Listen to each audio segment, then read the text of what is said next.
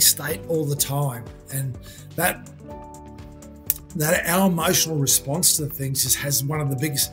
So we hear about cortisol, right? We hear about the negative effects of cortisol. We hear about adrenal fatigue. Yeah, you hear about that constantly. Well, that's our emotional response to situations. Is that it's perceived threat most of the time. Very, very, and cortisol and adrenaline, by the way, are fantastic because in real threat, all right, that they are exactly what we need, but they're for a short term. They give us the energy and the focus that we require to deal with a situation.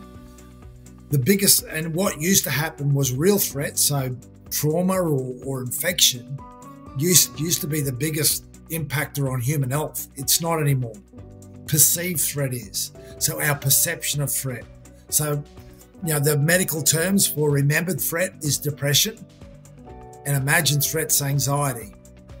And what happens is that we're starting to see all these things that we call mental health, right? Which is kind of emotional health, to be honest with you, is that the impacts of excreting adrenaline all the time because we perceive threat or we remember threat, or cortisol that starts to break our body down.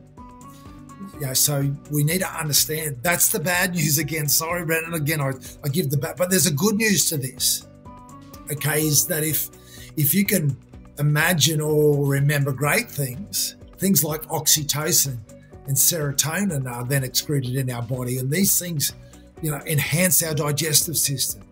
Okay, they help our liver function. They again have an impact on our ability and our clarity of thinking over a sustained period.